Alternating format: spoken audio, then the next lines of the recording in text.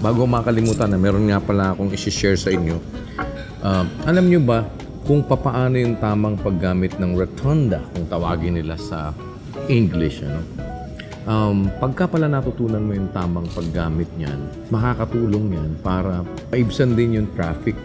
Meron palang magiging contribution tayo dyan. Kung paano, alamin natin sa ating Manibela Academy.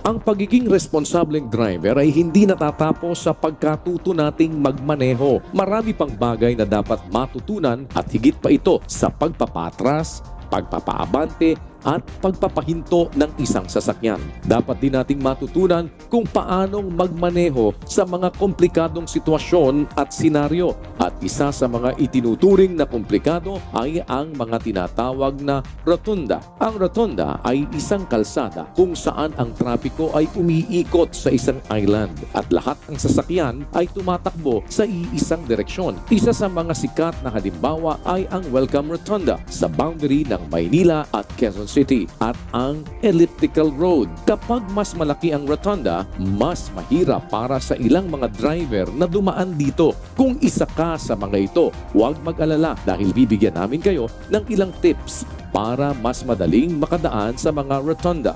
Pinakauna, bumagal kapag papalapit na sa rotunda.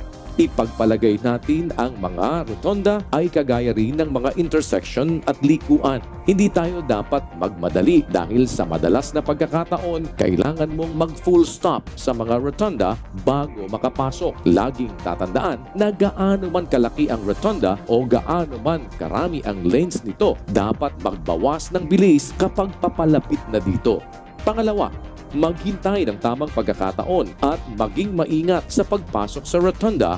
Be patient. Siguraduhin na bago ka pumasok sa rotunda ay ligtas ka sa anumang balakid dahil tuloy-tuloy at mabilis ang trapiko dito, lalo na sa mga mas malalaki at maluluwag na rotunda. Bagaman lahat ng sasakyan ay manggagaling sa kaliwang bahagi ng rotunda dahil ito ay one-way, makabubuti pa rin na tumingin sa lahat ng dako bago pumasok dito. Tandaan, walang dahilan para magmadali sa rotunda, kung kaya't magdahan-dahan at maging maingat. Magsimulang pumasok sa outermost lane at dahan-dahang pumasok sa inner lane kung kinakailangan. At kung nagawa mo ito ng maayos, manatili sa linya hanggang sa ikaw ay makalabas. Alam nating lahat kung gaano kasalimuot ang mga kalye sa Pilipinas. Sa mga rotunda na may higit 3 lanes, makakakita ka ng ilang mga driver na mahilig magpalipat-lipat ng linya.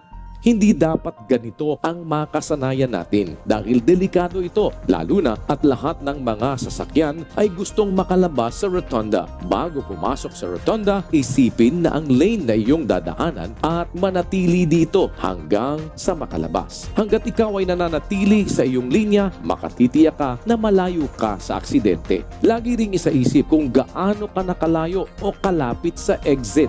Kung malapit nang lumabas sa rotunda, unti-unting magtungo sa outer lane. Kung marami pang kailangang lagpasang exit, sikaping manatili sa inner lane upang makaiwas sa magiging abala sa ibang sasakyan. Ang mga rotunda ay mabisang sistema upang mapabilis ang trapiko at nagiging epektibo ito kung magiging disiplinado rin ang mga motoristang gumagamit nito.